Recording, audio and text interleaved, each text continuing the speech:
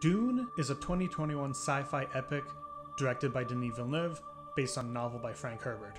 The Adventures of Jimmy Neutron Boy Genius is an animated series by John A. Davis that aired on Nickelodeon. On the surface, these two seem like unconnected properties, and that's true. However, I think that there is something here that Dune, as well as other films like it, can learn from the show, and we're gonna talk about it. Let's do this.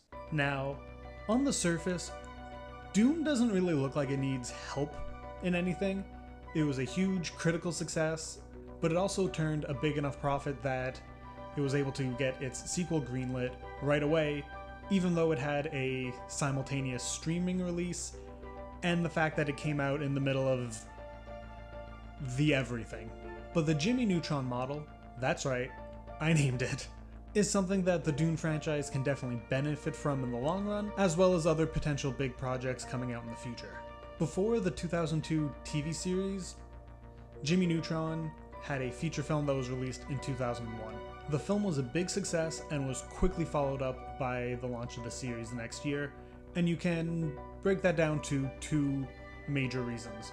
One is that they already knew they were doing both. The film was pitched to coincide with the series. They were being made together. Knowing that you're doing both allows you to be in production more or less at the same time, so that way you don't have to finish one, see how it does, and then jump into the next thing. And that is a big leap of faith on Nickelodeon's part. Second is how they managed their resources. John A. Davis pushed for the film to be made first, so that way all of the CG assets could be created at a theatrical quality and be reused for the series. And that's my biggest takeaway here, because while the CGI of the show is dated now, at the time it was, like I said, it's theatrical quality. And usually if you make a movie based on a show, you have to upgrade to get to that quality, but instead you've got a uniform high-end thing going throughout your entire franchise.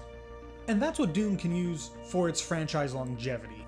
They've already got all these costumes and sets and CG worms made, so to reuse them is just the smart thing to do. And obviously they're going to do that in the sequels, but further along as well. I know Denis Villeneuve has said he wants to do a trilogy of films, the second one being part 2 of Dune, and the third film covering the sequel Dune Messiah. I'm a firm believer that after that, Dune would make a lot of sense as a big budget series. You know, that sort of prestige show that exists in the realm of Game of Thrones, but for sci-fi. And that could either be a continuation with the rest of the Frank Herbert novels, or just a fleshing out of the world at large. I don't really care either way. Both would work, both would be good. Both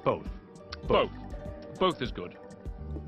I know there were plans for a series covering the Bene Gesserit called The Sisterhood, so clearly this is something that's on their minds as well. And the Jimmy Neutron model doesn't just work for Dune, it can be used to launch other multimedia franchises as well.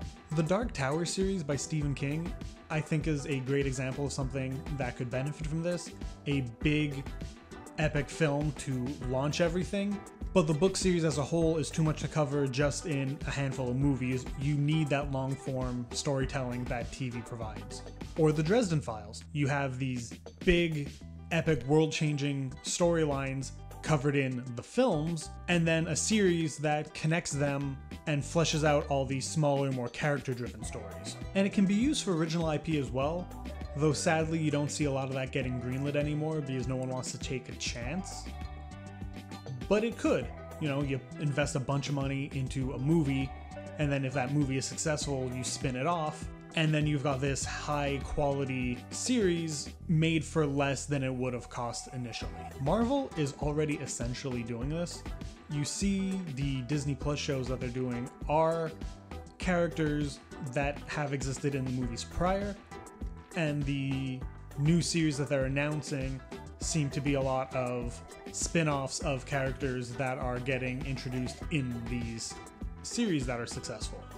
But Marvel can also throw infinite money at things, so it's not really a one-to-one comparison that works. You know, a show like Lost, it had a 2-hour pilot. That's essentially a movie, but it's a lot more open-ended. You could do that. You could make a movie, tell the first story of these characters, put it on the screen, and then expand from it and grow it from there. And I think that would be great.